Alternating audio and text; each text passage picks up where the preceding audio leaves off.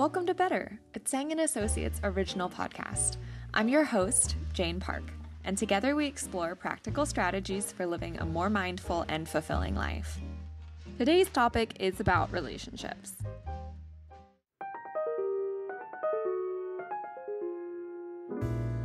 I would say that open and honest communication and active listening are probably pretty important in any relationship and critical. But there are challenges, right? When it comes to having a good relationships. These can be communication difficulties. We can be trying to be communicating properly and it just doesn't go well. Or also not being great at handling conflicts and resolving conflicts. I mean, I feel like we all know, right?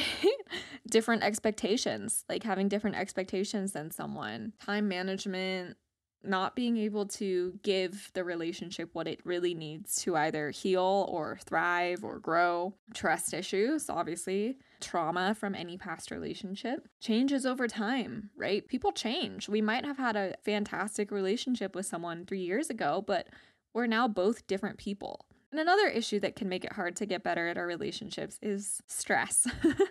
I'm sure that's relatable to so many of us. Whether it's financial stress, stress from relationships, stress from work, stress from just living. It can be really tough. So, what's a better way? I think if you know your love language really well, and if you know your apology language, if you can do those two things well with people in your life, your relationship will be so much better. And people don't receive love necessarily the way you give love. And just because we love them doesn't mean they feel it. So communication is super important. So in a sense, when people focus on communication, what does that really mean? It means making sure that you actually heard what they're trying to say. So think, what is your love language? How do you communicate love? And what is the love language of the person that you're in relationship with?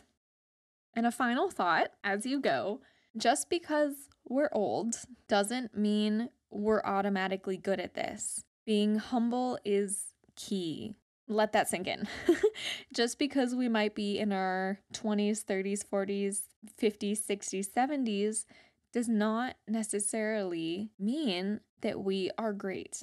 It actually still takes work. It doesn't happen automatically when we become adults. Humility is really important.